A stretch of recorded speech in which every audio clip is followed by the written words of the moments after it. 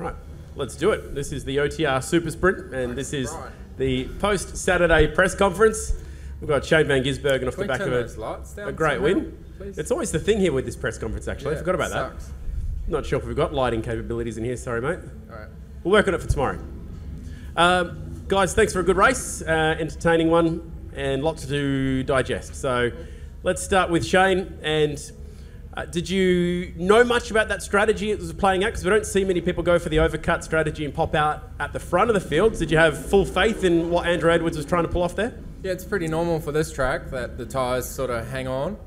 And you want to keep a good balance. They don't really wear too much once you get past the blistering phase. So, yeah, I knew that was going to be fine. But he was keeping me updated with the virtual gap, I guess, to Will. Will was quite quick when I was battling with Cam and then also Zach. But once I got past, my tyres cooled back down and I had good grip and pulled a virtual lead, I guess. Sure.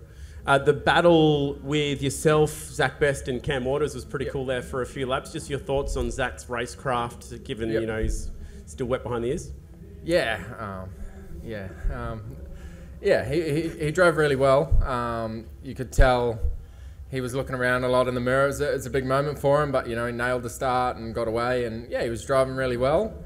He had a lot of grip, but yeah, it was good to race with him. And then when I got past him, you know, he was clean and aware of where I was, and yeah, he's doing a really good job. Thanks, mate. Appreciate that. Cool. We'll take it to Will, and nice effort again today, mate, bagging some points. Just the change in fortunes from qualifying to the race for you. Were you that far off it in qualifying, or was it you were pretty confident that you'd have the race pace? No, it's been a tough day.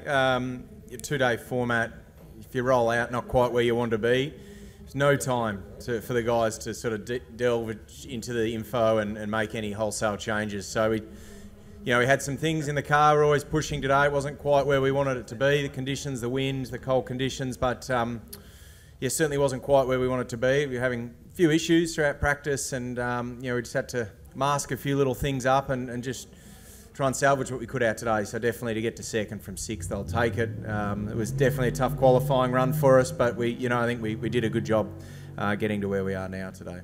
You and Shane played the exact opposite strategies. He pitted at the very end, you pitted right at the very start. Were you happy with the strategy call and the positions gained through the undercut? Yeah, definitely. Guys did an awesome job there. Got to thank them. It was, certainly we had no plan. It's sort of just get off the line and see where we're at and what the pace and balance is like of the car. And I felt quite decent in the first few laps, but certainly the overcut is a strategy that can work really well here. It's something that's been very effective for me in the past. And so, it was last minute decision, come in from behind Chaz, and we made it work really well. I pushed reasonably hard, but then just managed the gap and still had some decent tyre left at the end. So once I knew I was sort of safe, last few laps, car got sort of better and better.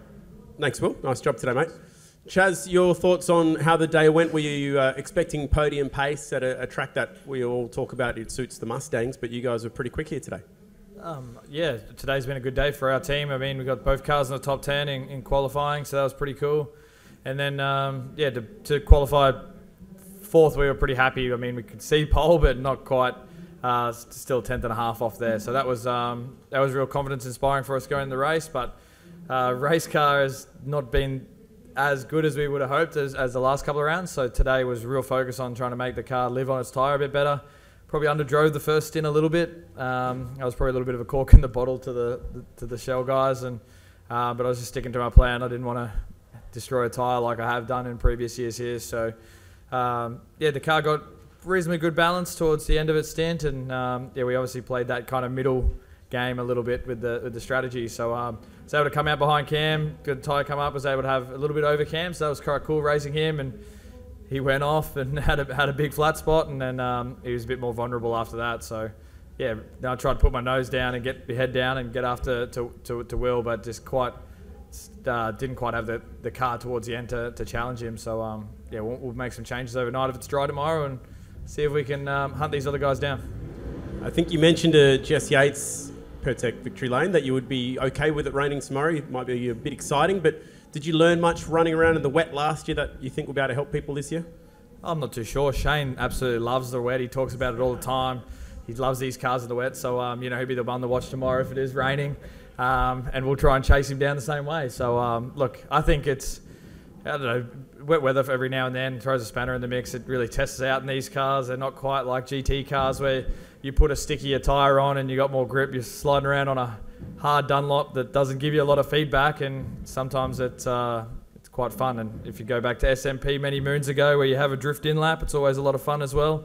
I think one guy tried it this year and didn't quite work out for him. So, look, we want to put on a good show. So, a bit of wet weather. It's already cold enough out there to be raining, so may as well have it rain.